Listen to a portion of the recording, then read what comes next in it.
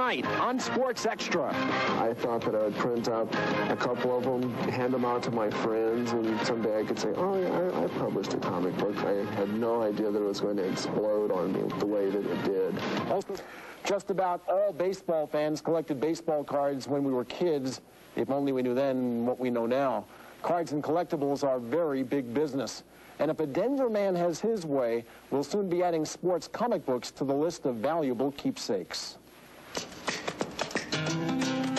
Nixon started collecting comic books when he was a kid, but he never dreamed he'd make his living publishing comics about sports.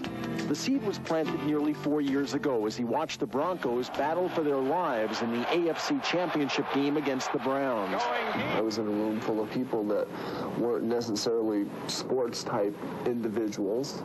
Nobody was paying any particular attention to the game until the end of the game, and then of course everybody was glued to the TV. Nobody could believe that they actually went down and won the game like that. And that's where I first got the idea maybe it would be great to capture that moment somehow. And that's when I got the idea to do a comic book, to put it into comic book form. Amazing Sports Publications has gone to press with several comic books over the past few years, including one on UNLV, the New Orleans Saints, and the one special for most Bronco fans. This one takes us back to the Drive in Cleveland, January 11, 1987. And now it'll be up to John Elway with 5:43 left. I thought that I would print up a couple of them, hand them out to my friends, and someday I could say, oh, yeah, I published a comic book. I had no idea that it was going to explode on me the way that it did. Touchdown, Mark Jackson! But Nick soon found out that 20,000 copies wasn't nearly enough. Sold them in a matter of weeks. Got responses from all over the world, essentially. Got letters, orders in. Then we went back to press and printed another 50,000. I hire a writer, having no talent myself, essentially. I hire a writer, and he does all the research for it, writes it up, and then we have artists who put it down into art form. Amazing Sports Publications is now working on a comic about Colorado's championship season. It should be out around July 12th. First of all, you have to negotiate contract with the university, go through sell advertising for it. That takes a lot of time. Plus, putting the story together, we try and make it as factual a representation as possible.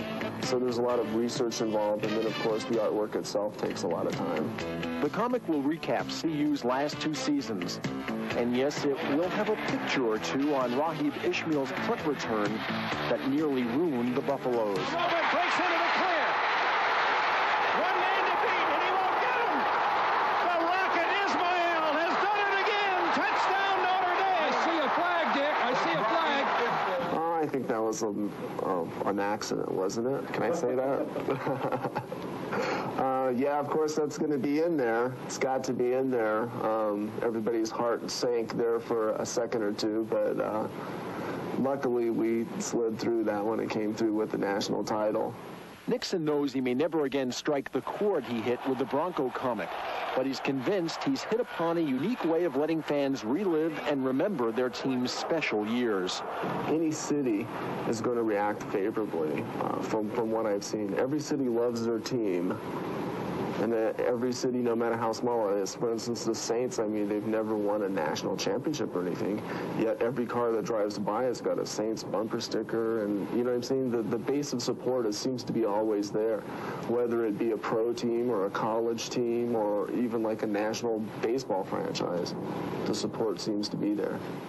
All right, Nick hopes to have that comic book on Colorado out later this summer.